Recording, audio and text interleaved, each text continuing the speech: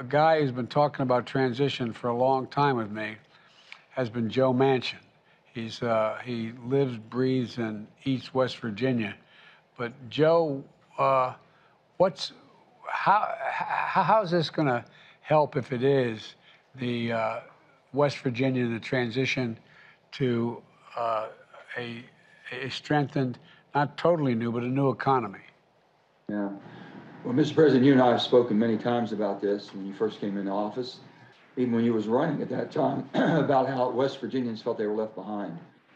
My wonderful state and all the great workers and the people in my state have worked hard and they're very proud. They've done the heavy lifting for years and years and years, and basically they never complained. And as things started changing and transitioning, there was nothing left for them. 21 of our most affected counties are in southern West Virginia. This is based around that, and it's pumping into an area which is, we call it the Appalachian Climate Technology, or the Act Now Coalition, which is led by Brandon Dennis, and Brandon's here with us, and he's done a tremendous job with his team and the Coalfield Development Corporation. It's basically reinventing, not just reinventing, but basically being able to meet the needs of the public as we transition and making sure that we can provide the services. That's what they've been doing for quite some time. And this announcement here and this rescue plan, the American Rescue Plan, continues to play benefits for West Virginia. But you know, also your co-chair of Appalachian Regional Commission, Gail Manchin, who I know very well, is very, very proud that Appalachia has gotten so much consideration and assistance. And you're the first person, Mr. President, and with your most capable secretary and our dear friend Gina Raimondo, directing it to the people that need it the most. I think that's what we're here to say is thank you.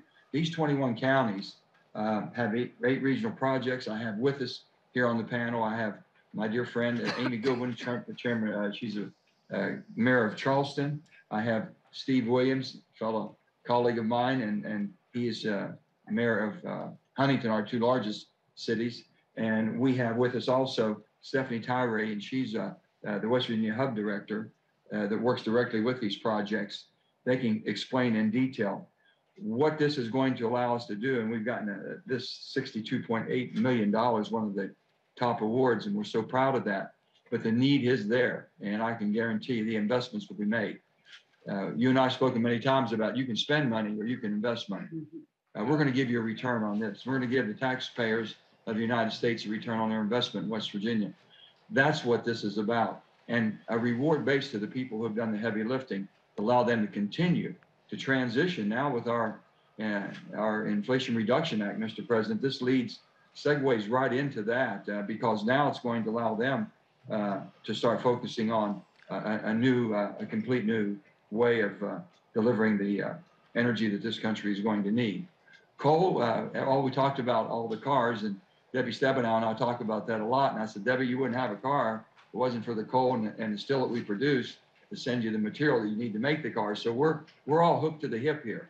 And as the transition goes on, the investments that are being made, the 48C tax credit is going to put $4 billion additionally back into coal hit communities so we can diversify and attract more business there. So I just can't tell you how much this means, Mr. President, and I'm just so proud to be part of this, and also so proud of what the ARP has done, American Rescue Plan, and so excited to see what the Inflation Reduction Act is going to do. So many people don't know how much is in there that's going to transition their lives and transfer them into an economy that's going to give them an awful lot of stability.